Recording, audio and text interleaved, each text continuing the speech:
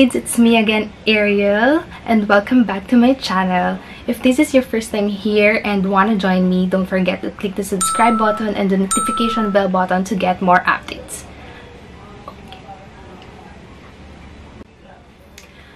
Okay, so for today's video, I'm going to do another swatch because it's the National Lipstick Day today, guys. And imagine, ang dami ko na ng lipstick.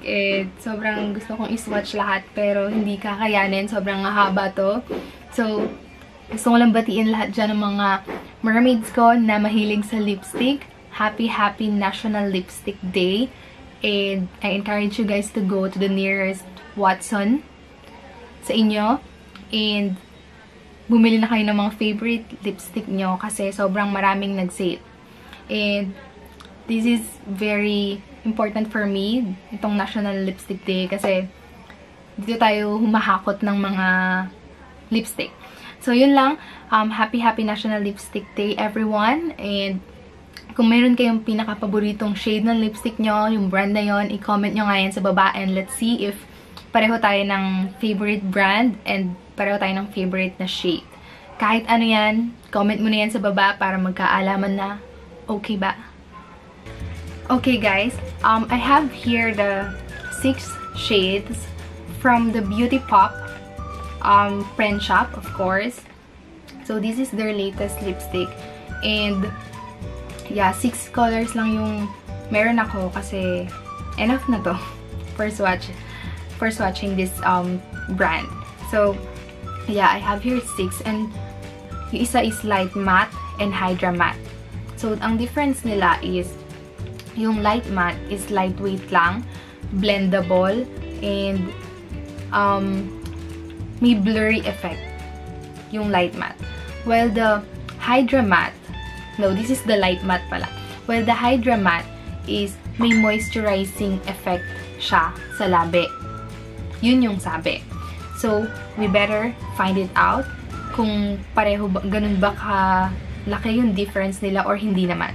So, the shades I have here are the Naughty and Nice from Hydra Matte. Anyway, bubuksan ko na lang din pala. Shunga-shunga. Okay, let's see first those light matte lipstick. So, these are the shades I have.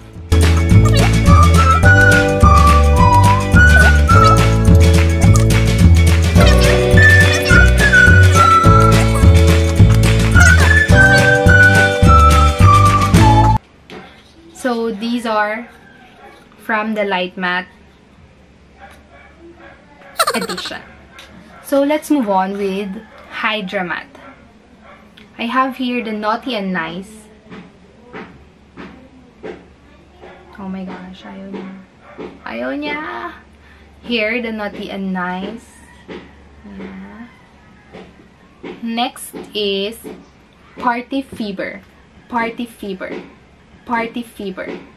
Party Fever.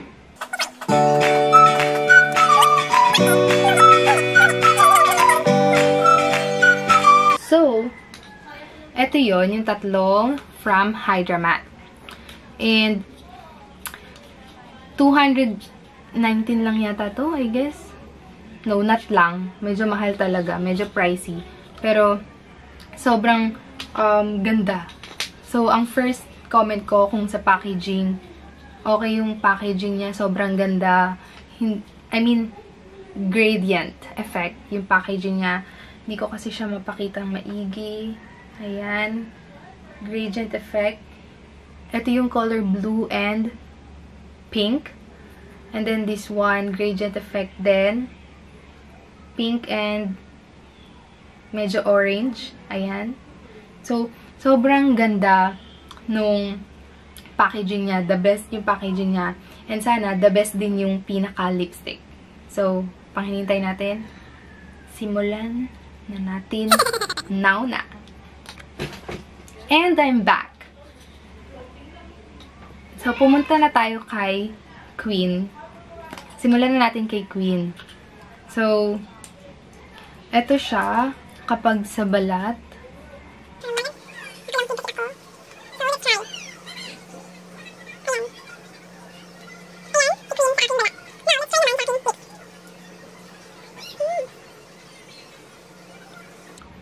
Ang bilis niyang ipahid.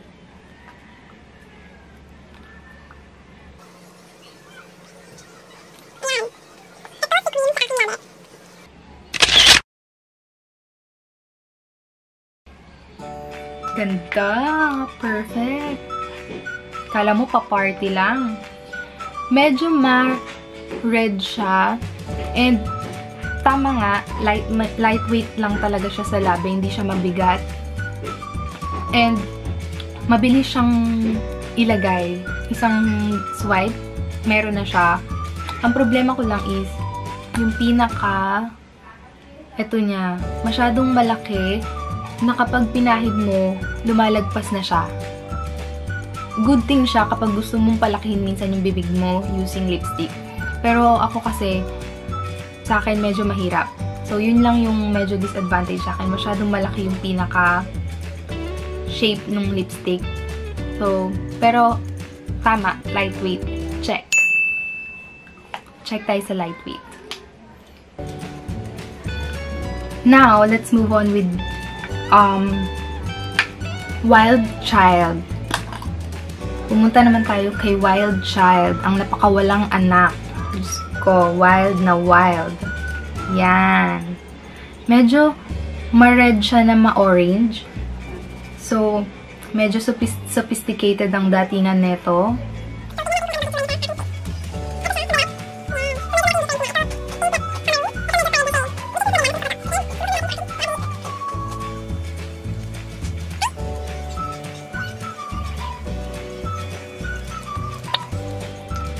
Itong si Wild Child, medyo nahirapan akong ipahid.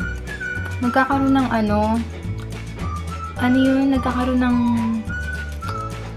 space, yung may space na hindi nalalagyan pagpahid. So, medyo nahirapan ako sa kanya. Bakit kaya? Pareho naman silang light matte. Pero, gusto ko yung color niya. Ang lakas niya mataray.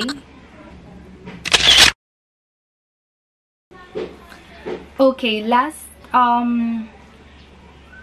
shade ng light matte is itong retro. Itong retro, medyo, ang color niya is maroon na, pamaroon na siya. Which is, tignan natin kung bagay ba siya sa akin, ang mga maroon color.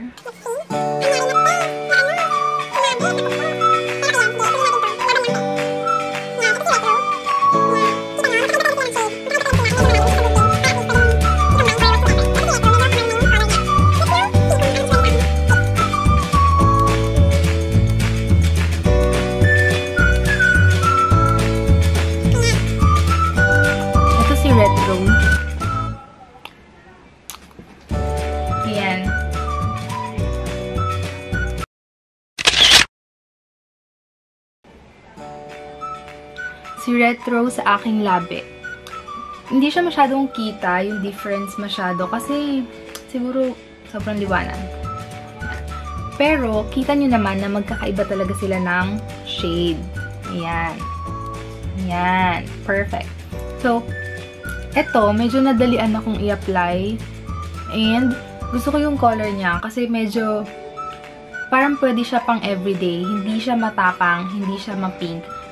Parang tamang timpla lang, sakto lang, ganun. And sobrang simple lang niya, which is maganda. Maganda siya.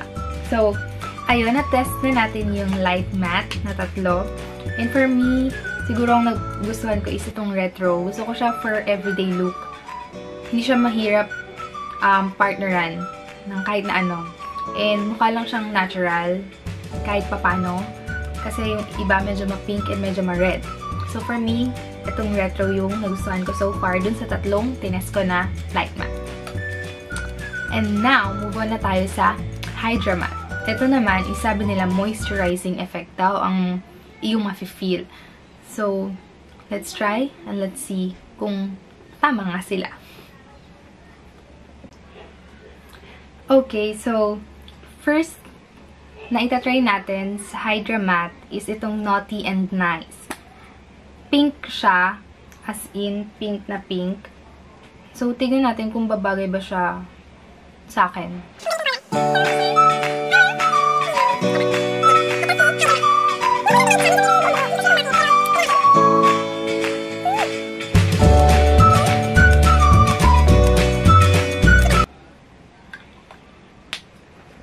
Ito si Hydra Matte na Naughty and Nice.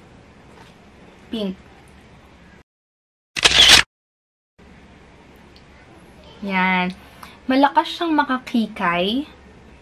Hydra Matte moisturizing. Hindi ko ma-feel yung pagka-moisturizing niya sa labi. Pero, pag pinahid mo siya, mararamdaman mo na hindi siya katulad nung light matte na sobrang kumapit.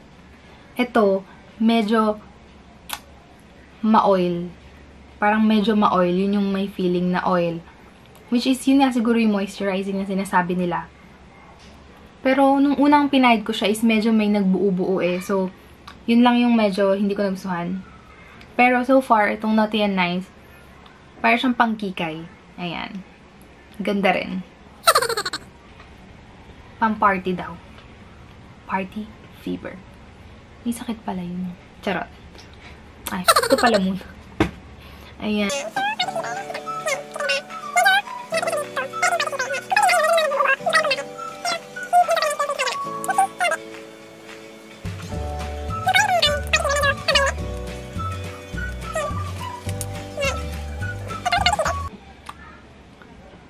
Ayan.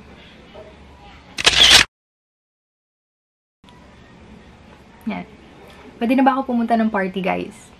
Comment nyo nga kung pang-party talaga. Ayan. Si Party Fever, medyo pa-violet. Pa-violet. Pa-violet. Pa-violet. Pa-violet. Ang tanga! Sorry, puyat kasi ako. Galing akong work. Tapos sinut ko to. So, ito na nga, pa-violet. Isa pate. Isa pate. Isa pa. Pa-violet. Pa-violet. Tama naman, di ba? Violet. Okay, yung last color is yung mauve. Mauve? I like to mauve it, mauve. Kuru, kuru. Okay, ayan. Si mauve it.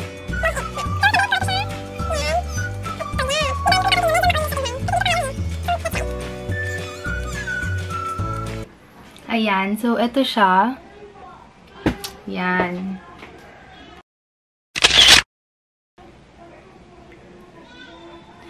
Medyo nude siya. Parang. So, ayan. Maganda rin siya for everyday look, for natural look. Okay siya. So, here are the shades na nakuha ko. Ayan, yan, yan. So, comment nyo lang dyan sa comment section kung may nagustuhan kayo dyan. And kung ako sa inyo, takbuhin nyo na sa Penshoppe store. Kasi maganda naman siya. It's just that it depends sa taste nyo kung bet nyo ba siyang nasa labi, kung magaan ba siya para sa inyo. Pero para sa akin yung lightweight, mas okay sa akin yung lightweight. Light matte, mas okay siya sa akin. Ayan.